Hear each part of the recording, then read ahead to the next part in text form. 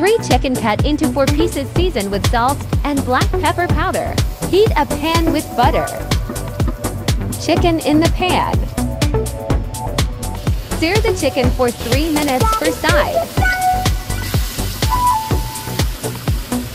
250 grams of brown mushroom. Cut into thick slices. 1 medium of white onion sliced lengthwise. 1 gram of coriander leaves cut into small pieces.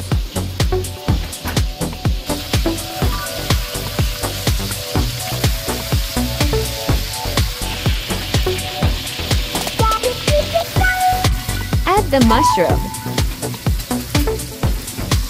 Add the onion and sauté until translucent.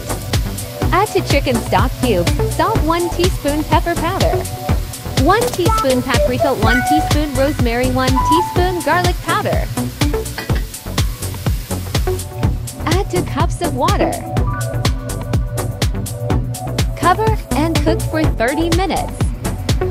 After 30 minutes, add the heavy cream and 1 teaspoon oregano and chopped coriander leaves.